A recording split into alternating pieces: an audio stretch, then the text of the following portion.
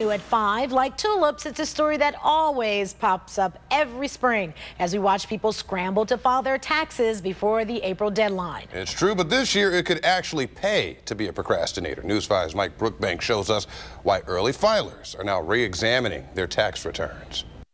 You can call it a tax season surprise. We did not know that that's going to happen. When President Trump signed the Bipartisan Budget Act into law early last month, previously expired tax deductions were extended. For a lot of people, it would have been better to wait.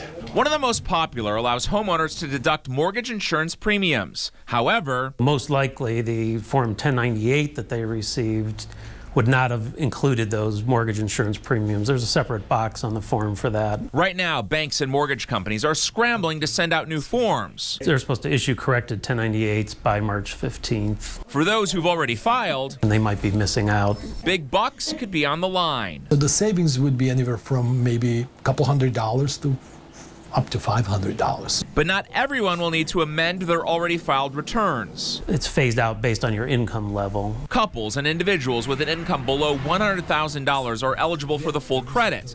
It starts getting phased out for anything above 6 figures. And if their income's over $109,000, they lose the ability to take the mortgage premiums entirely. Mortgage insurance premiums, not the only provision extended. So is the home energy credit for new doors, windows, and insulation. This was the first year that we were telling people, no, unfortunately, you did it in the wrong year.